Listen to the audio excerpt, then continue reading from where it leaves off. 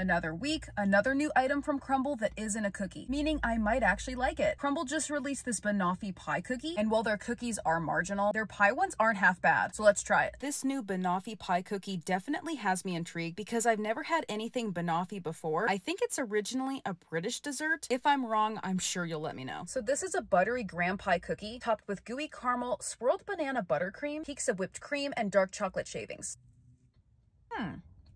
It has a good flavor, but I'm trying to place it. I've never really had anything banana, caramel, graham crackery before. I will say that the banana buttercream is really impressive. It actually tastes like real banana and not like banana Laffy Taffy. Another great thing about this is how many layers of different textures there are. The cookie crust is soft and chewy, the caramel is dense but soft, and the banana buttercream isn't too whippy to get lost with all the whipped cream on top. The closest thing I guess I can describe it to is kind of like a custard or like a creme brulee. It really is just a flavor all its own. But you know what? This is not half bad. I'm kind of interested in trying more Banoffee desserts, if I'm even saying that right. So definitely let me know if you're going to be trying this Banoffee pie cookie from Crumbl, and if you've already tried it, what did you think?